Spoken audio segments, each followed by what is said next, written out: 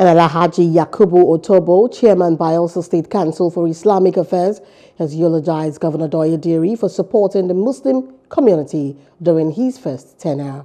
He made this known after a Jummah service on Friday at the Ogbogoro Central Mosque in Yenagoa, where they equally prayed for a successful swearing-in ceremony for the governor's second term in office, slated to hold on February 14, 2024. Special Jummah service for the swearing-in ceremony, and at the same time to equally thank God for the governor for having his first tenure running up by Wednesday.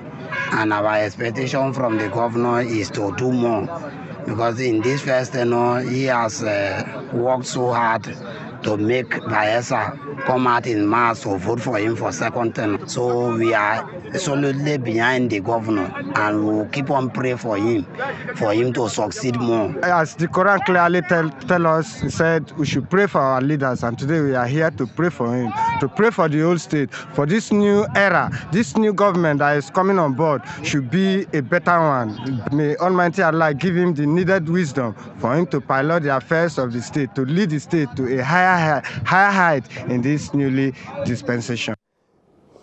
Earlier, the religious advisor to the state government, Reverend God's Power Asingba, called on the Muslim community to be consistent in praying for the governor.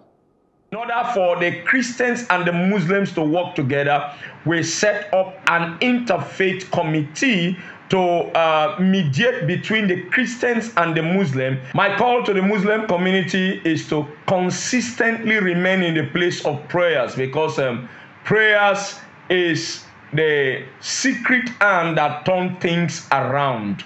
So Douye Diri is called a miracle governor because he believes that it was God that placed him at the helm of affairs.